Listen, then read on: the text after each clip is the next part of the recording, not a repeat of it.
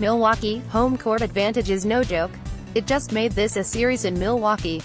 3 days after the Celtics dominated Milwaukee inside TD Garden to take a 2-0 series lead, the Bucks held serve by returning the favor Friday night.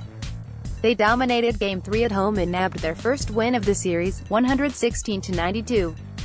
Behind a raucous crowd inside the BMO Harris Bradley Center, Milwaukee dominated Game 3 from the jump.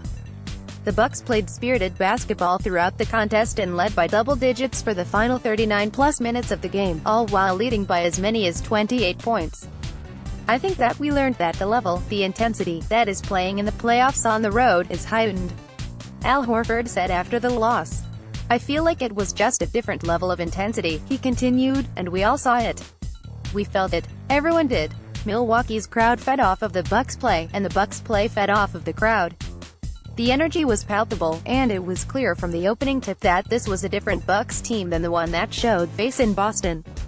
This Bucks team showcased relentless effort. It showcased fight. It showcased that this series is a long way from being over. We realized how important this game was, claimed Giannis Antetokounmpo, who, amid the blowout, played only 27 minutes while scoring 19 points. I think that everyone who played, who came in, was ready to go and brought the energy. Energy was a hot topic with the Bucks following the contest, and one would have to assume that it was a hot topic before tip-off as well.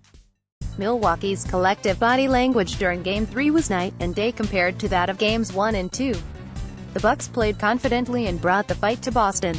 The activity and the energy that we brought were positives, said Bucks coach Joe Prunty, and we had a lot of guys contributing and doing the right things and getting to the right spots on the floor. As you go through the game, you need the energy first. Milwaukee had it. Boston didn't. The Celtics, as Horford alluded to, looked stunned by what Milwaukee and its crowd brought to the table Friday night. Boston's offense was sped up, and it committed 9 turnovers during the first quarter alone, 4 of which were coughed up by Terry Rozier. Rozier was one of 3 Celtics starters, along with Jaylen Brown and Jason Tatum, who were making their first career starts during a playoff game on the road.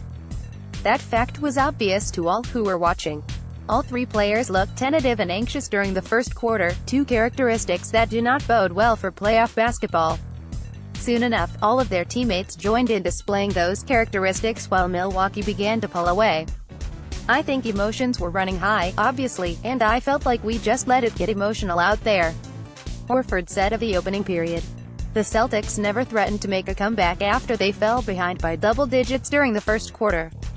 That's where they stayed for the remainder of the night, as Bucks fans rained Bucks in 6 chants down upon them. In the end, Game 3 served as a dose of reality to the young and hopeful Celtics. Now they know that winning home games in the playoffs is the easy part. As Horford explained, at home, you feel good, you're comfortable, you're confident. Road games are a whole different animal. On the road, you're at the other end of the spectrum. Comfort is hard to come by. Confidence can disappear. All of the energy inside an arena is fighting against you. The Celtics learned that the hard way during Game 3. The Bucks used their home court to their advantage and made this a series. Each of the first 3 games of this series have now been won by the home team. It's on Boston to change that Sunday afternoon.